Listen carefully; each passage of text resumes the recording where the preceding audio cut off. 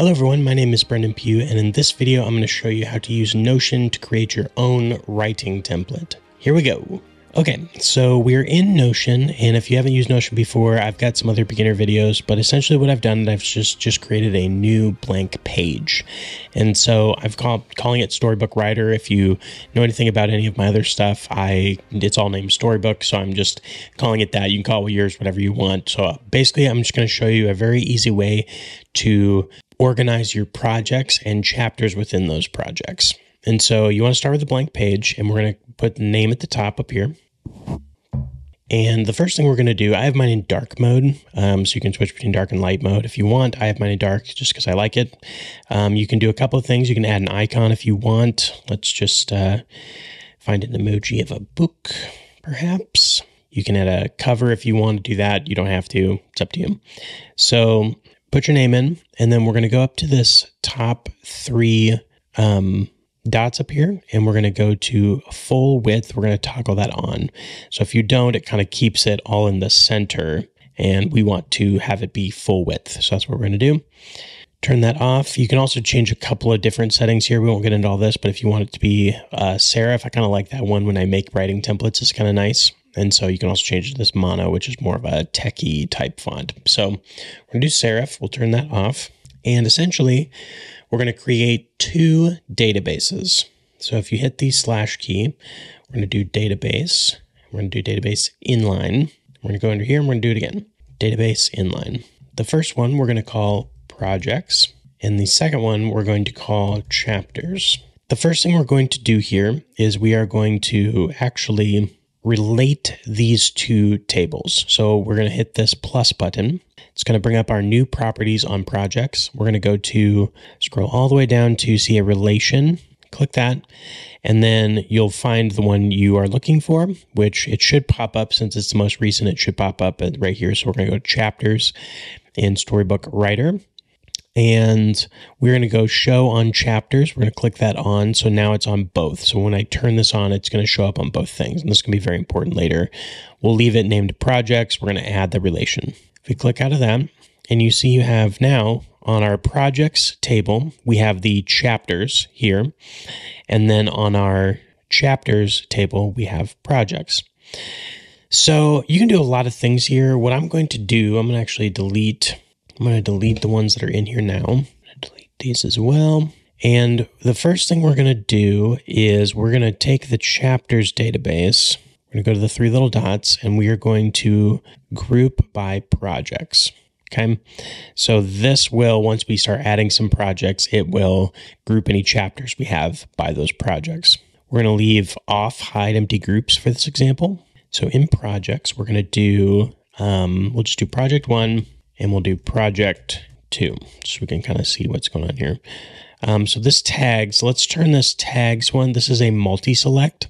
So there's two different forms of tags. You can have one that's just, you can only select one tag, or you can select multiple tags. So in this one, we're going to call this status. So we can track our project status, and we'll just put in some ones here that are like idea. Let's do first draft, second draft, final draft. Now, obviously, you can have as many of these as you want.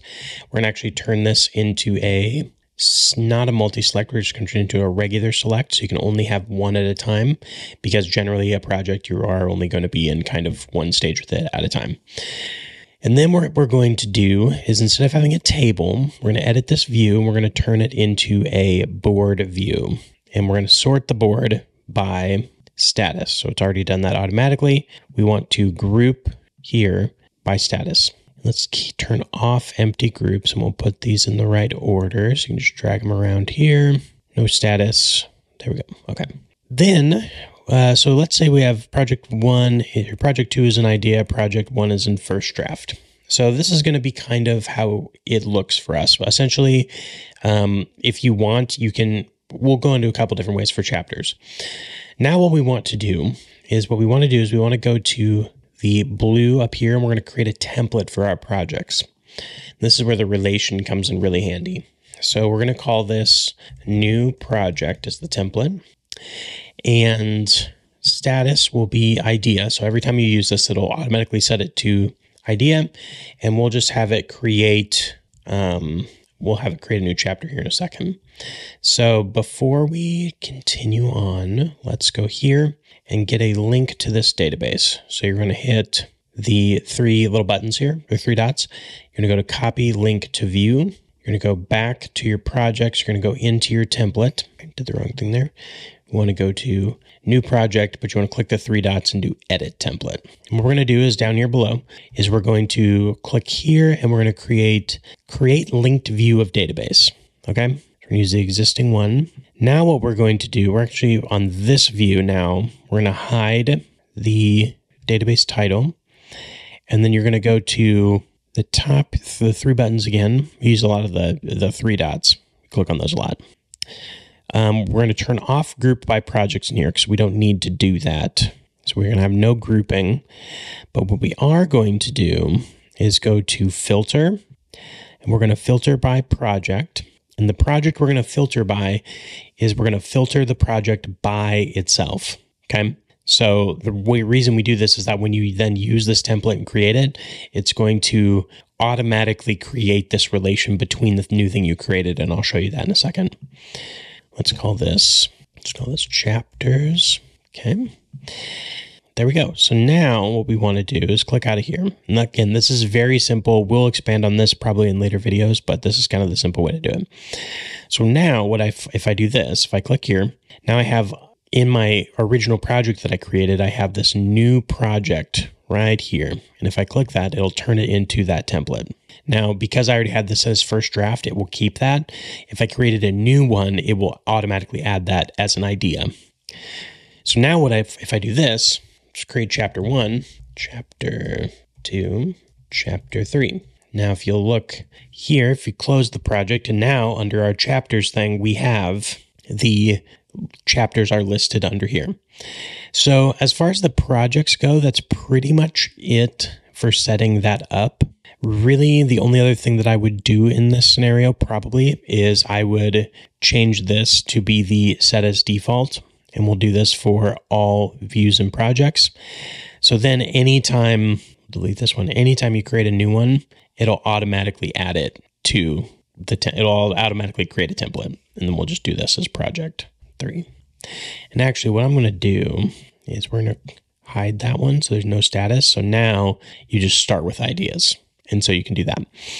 The cool thing about this as well, you return this one into a project as well, is you can now, this is basically a Kanban board. So what you can do is you just keep, as you finish things, you can drag them along, second draft, final draft, or however many steps you have in your process. Actually, before we go on, we're gonna update our template one more time. We're gonna go to the edit, and we're gonna add a couple of things in here to make this look a little nicer and cleaner. So let's do a heading, one heading, chapters. So we'll type that in, and we're going to drag this up above our table there. So now it's labeled chapters. And I like to always go to the color and add not just a color, but actually add a default background. So you can add any of these colors, but then it kind of gives it a nice little bar above it, which kind of helps to differentiate things a little bit. Let's create another heading, and we'll call this notes, and we'll just call it notes. Do the same thing. Color will be, we'll just do the gray for now. And so now you have a place where you can just write some notes if you want to. You can add other headings, like you could add, let's do another heading. Let's add to a column. Let's try this. So let's actually back up. Let's add a 2-column. And so now we have this 2-column situation here. And we'll add a heading, second heading, and we'll call this notes. And we'll call this one, I don't know, characters or something. So now you can do this kind of, there's a lot of ways you can do this, but basically now you can split it up. You can do different things. And what we will also do in this is we will make it full width. We'll do that too. So then when you open it up, it'll actually be full width. That's pretty much what I'll do there. I would spend some time underneath here. If you have other things you want to do, you can kind of work through this and add different things and expand it however you want. But essentially that's what I would do. And then let's click out of there. So now what this is doing is you have your projects that are linked to, or chapters that are linked to projects. And now if we go to the chapters section, it's actually divided up by those projects. So if we go into project 2, we start adding chapters. Now under project 2, we have chapter. All right, so we'll add a sort. We'll sort by names. That will keep your, if you kind of keep it chapter 1, 2, and 3, that'll kind of stay that way. It'll keep it in order. And then let's move down here and let's add some headings like we did before. We'll duplicate that. We'll put this up here. This will be projects. And we will also do our nice little bar there.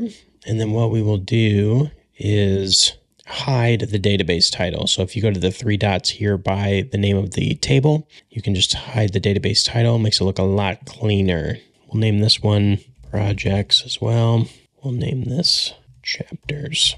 So on our chapters, let's go in here and we'll change this again. Let's edit this property. We'll change it to a select, and we will also call this status. So again, we can do the same thing. You can do idea. Let's do first draft, final draft. Okay. And then we will, so what we'll do, we'll go through this here in a second, but we'll duplicate this, but we're going to change this one into a status board.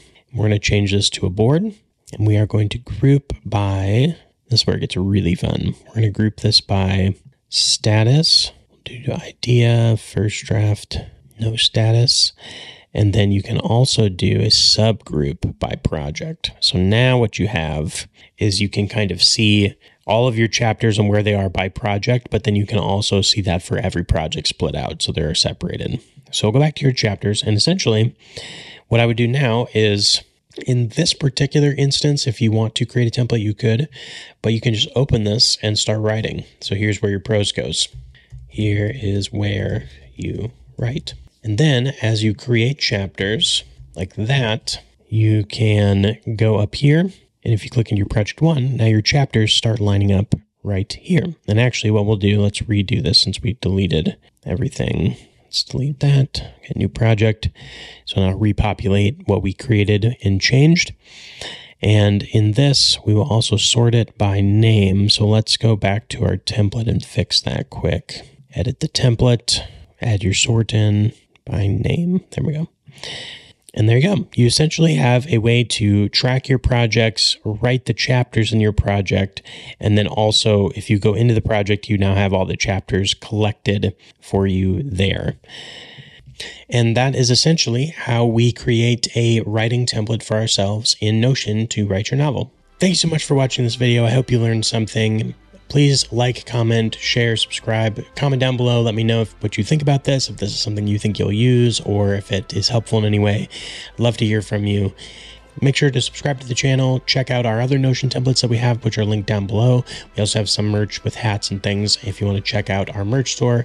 Thank you so much for watching, and we'll see you next time on Writing Quest. Huzzah!